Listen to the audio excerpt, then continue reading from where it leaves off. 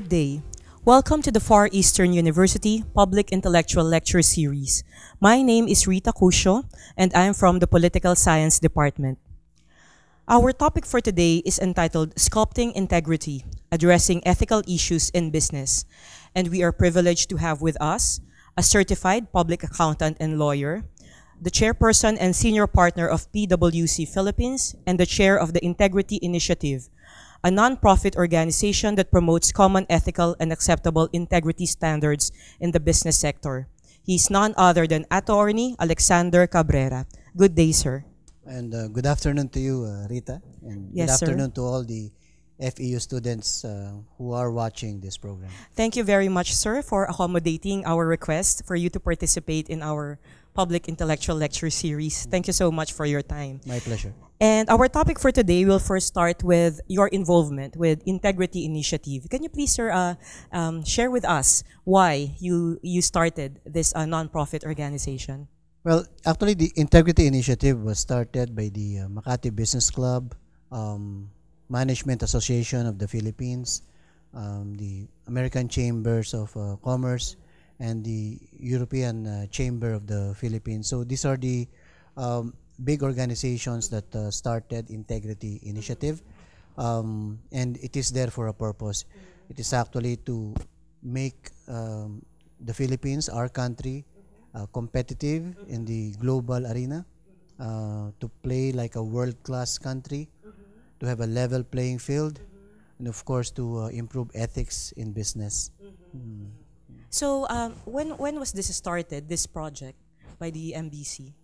Well, the Integrity Initiative started as early as about 4 years ago, but it's trying to get the right traction this year, and by right traction is that we're trying to refocus on an area which I think and the board believes is important in pushing integrity forward, and that sector is actually the youth.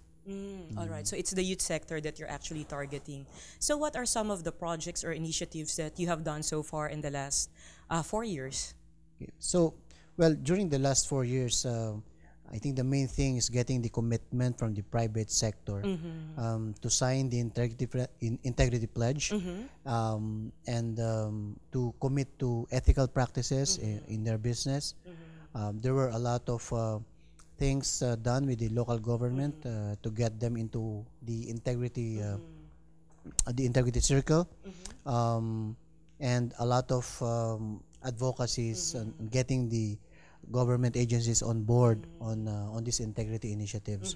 But the awareness is there, but we need to push forward, gain more traction, and deliver, I think, more substantive results, if you'd like to say, to call it that, in terms of more people really embracing this and embracing integrity even at a cost, because that's the thing, isn't it?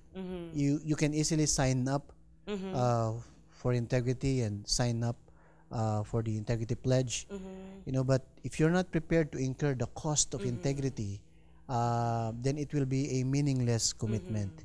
And I think the reason why the group of people are still here to support the integrity initiative, why big corporations support it, is that they're prepared to incur a cost, because in that principle, in the principle of level playing field, and in the principle of having transparency and above board dealings with government, with private institutions, that is really where also the sustainability of business lies. If you care about the future, then you should be able to turn over your business, for instance, to the next generation of leaders, where there can be pride, and when you turn over that business, it's a business with integrity. Wow, sir, that's a very noble objective for you to have, because I believe that you also see that there is a very significant relationship between how we fare in the international standards on global competitiveness on one end, and then the integrity of how we do our business in the Philippines. How are we faring so far in that global competitiveness index, sir? Well, in so far as the integrity aspect is concerned, we didn't rank very high. I think we're about 169, if I'm not mistaken, in the world ranking. So that's not a very high ranking rating for a country that is considered probably the second fastest growing country in the Southeast Asian region. So we can actually do so much better. Can you imagine if that is not an issue, perception is not an issue, how many more companies, international companies and foreign investments will come and do business here, and that will of course produce so much opportunities for employment, so much opportunities for new infrastructure, new services, better life, and maybe push us faster to a world class country level. So, sir, if our rank is, as you have said, it's 169, that's quite low, right? So what do you think are the reasons why the Philippines is not faring well in that competitiveness index? Well, I think it's a lot of combination of a number of factors, not the least of which, for instance, is the ease of doing business in the Philippines, and sorry. I think the thing about this ranking and the thing about these comments about us outside the Philippines, they are feedback. I think this feedback mechanism or informal feedback mechanism, including the formal ones like the rankings of the World Bank, they help us to get better. And the business community has they have advocated for ease of doing business, different organizations, and now we have an ease of doing business law, right? And hopefully that that law will gain traction. The revenue regulations has just been issued, so we'll see whether it becomes easier to get your permits in the local government, where everyone will be entertained based on the merits and not on facilitation, the ability to facilitate. We'll see. It's a promising law, but we need to see the reaction from the government side, because any good law can be laid to waste, if government doesn't implement it. But if there's political will to implement laws, and I mean true political will to implement laws, even if we didn't have the ease of doing business law and you pass regulations, the right regulations to improve doing business, then it would have been done. But we needed legislation to clear up the penalties. And the penalties, for instance, for a local, for any government official, I mean, 2 strikes, you're out. If first complaint, okay, you'll be warned. Second complaint about you, if that complaint is validated, you're out. So that is the potential power behind the ease of doing business. And while we're talking about ease, we cannot help but also talk about the level playing field. Yes. Because if doing business is not easy, or deliberately not made easy, then the players, the corporates, will find a way to get their transactions done so that they will not be hostage in that situation. They have stakeholders they report to, there are customers, there are clients, there are expectations around, and they can't get a transaction because of a permit. They're gonna do something. And that is probably the common start of all evils. So that makes a lot of sense as to why, let's say, the new mayor of Manila would like to put up some sort of a one-stop shop, if you've heard about that, sir, so that it's easier for the entrepreneurs to start their own businesses, right? Because when they want to secure the signatures of the, let's say, the officials, then they just have to go to that one-stop shop, and then the processing of their papers will be expedited. It's a good advocacy, but actually the mayor of Manila is a different human being, as we have observed. It's a good initiative. The reality is it's not only the local government. You need the other government agencies like the Bureau of Internal Revenue and the SEC, and if you're applying for incentives, the BOI. If you needed a franchise, the LTFRB. So if you the Food and Drugs Administration, if you're into food or into pharmaceuticals. So there's a number of other agencies that can make your life difficult. So it's not only the local government which is concerned about the initial permit, about the mayor's permit or the annual local business licenses. There's this bunch of other national agencies that can get involved, and this needs to be taken care of. I see. The day-to-day operations involving these other government agencies, I think should be addressed, and not only the start of doing business. Okay. So, sir, you have been in the business sector for quite some time now. And Ever since I was a little boy. Really? Okay. When I was little. I see. All right. I'm happy I'm now a little man.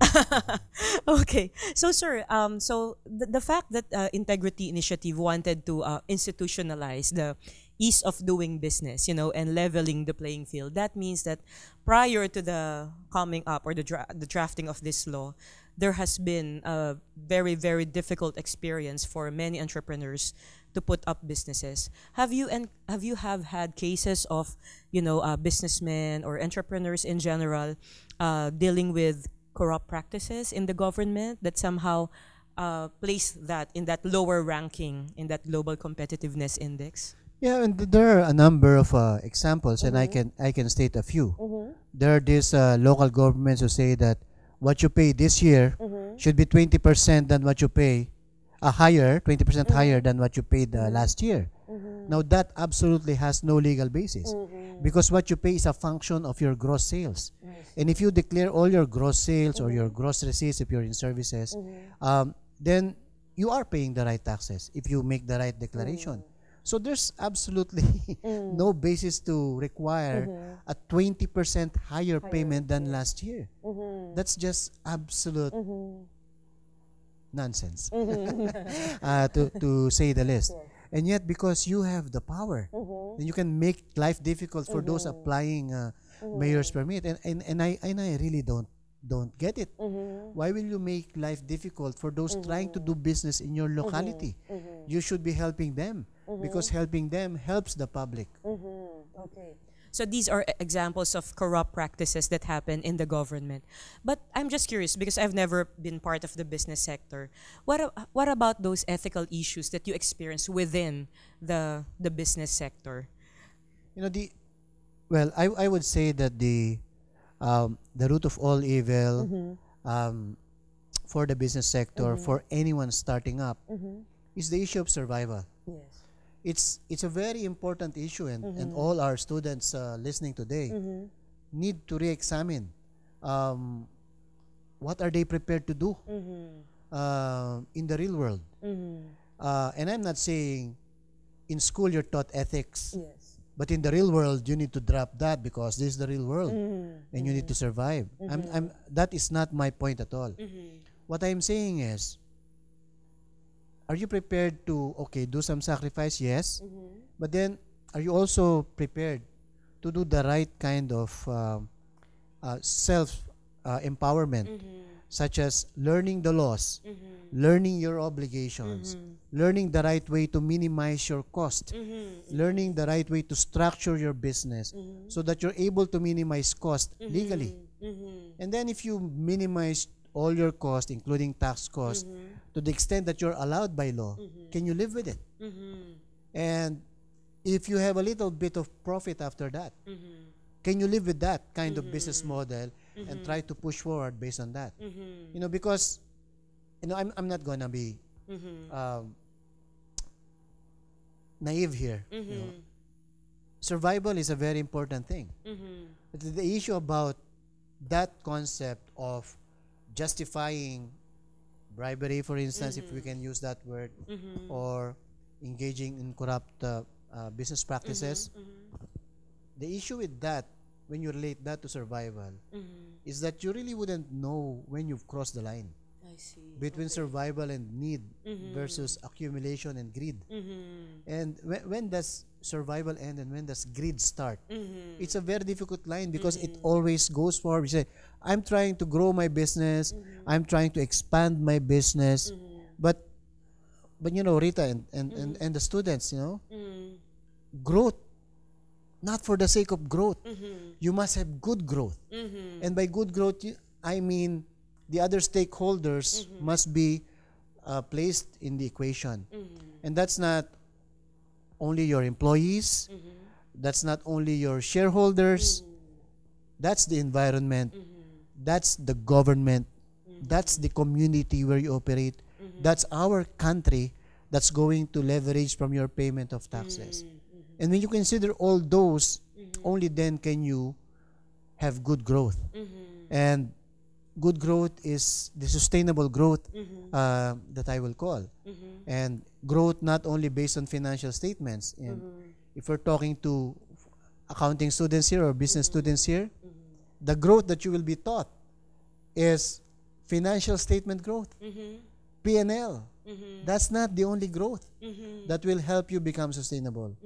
The financial statements is very short term. And you're good today, you're good this year, you might not be good next year. What you should be worried about is sustainability. Yes. And if you are going to be sustainable in today's world, you better consider all your stakeholders. When you consider your stakeholders, including the country, the community, the government, then you're going to have ethical practices. Okay. Very beautiful explanation, sir, and very passionate one at that. So that brings me to my next question about the CSR. I've been hearing a lot about the corporate social responsibility of many business organizations. Can you please elaborate on that and state why it's beneficial to the other stakeholders in the business sector? Well, I think the CSR of organizations, I'm not gonna mix words. They also take their cue from the leaders, right? Because if the owners don't like CSR, it's not gonna happen. So for instance, I have unfortunately, he's my friend. He's an American. He has a company here in the Philippines. He's a successful BPO. And then the employees, the staff said, sir, this Christmas, we propose our, rather, how did they say it? Sir, this Christmas, we decided not to have our party because we're going to donate the cost for our party to these victims in Typhoon Haiyan, Typhoon Yolanda. And the this American owner said, it's my money. I decide what to do with it. And I want a Christmas party. Oh, okay. So I think there's a lot of cue that will need to come from the owner or the CEO. And then when that cue, when that signal is opened, then the individual advocacies of the employees come forward. And then they put in their own time, and then they begin helping. CSR is about purpose. Yes. And obviously, the obvious definition of CSR is that business is not only about making money. Yes. It's also about taking care of the peers, the community, the environment, all those things that will sustain us and sustain the earth, for instance. And that is about CSR is about sustainability. So it's not only about, it is largely about caring for people, but it's not only about caring for people like giving them fish. You know, because the most important CSRs are those that give nets, those that help communities find their own source of living, those that help industries, those that provide for environmental solutions. Yes.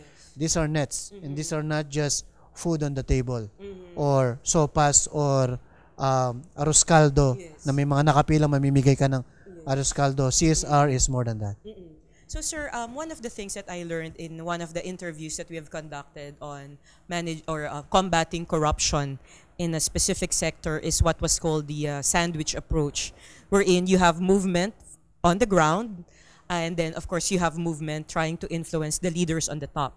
Right. And I would like to know if Integrity Initiative or the Makati Business Club has something similar to that, wherein while you want to make your people down on the ground accountable for their actions as part of the business sector, you also do the same with the leaders. Because as you said, like for example, CSR is largely dependent on the cues being provided by the owners. So are there initiatives similar to this sandwich Actually, approach? the Integrity Initiative wants to start at the top. I see. Okay. And if you look at that PwC survey, if you look at that PwC survey on corruption among private institutions, financial crimes, they are committed by the leaders. Yes. They're committed by upper management. They're committed by middle management. And I would even say that some of it has board approval. You know why? Because when someone decides not to pay tax, it's not your money, right? Yes. So if I'm the owner, if I'm the board and I tell you, let's pay all our taxes, why will you complain? It's not my money. I'm going to be compliant. So when you do something to lower your taxes, as an example, to save cost, and the board of directors, they don't give express approval, but they turn a blind eye, tacit approval. You know, that is a decision taken by the board. In other words, maybe the financial crimes about stealing of assets of the company and crimes that you commit using the technology, etc. These are crimes where you need partners outside, and there's an insider with a partner outside, and you can commit financial crimes about the company. But the unique thing about corruption, so far as I'm concerned, is that they need board approval. And if the board does not approve of it, then it can be cut immediately, right? And then the perpetrators can be showed the door. You can even file a case against them. But if the board approves, then nothing will happen. That's the uniqueness about bribery and corruption. I think they need board approval.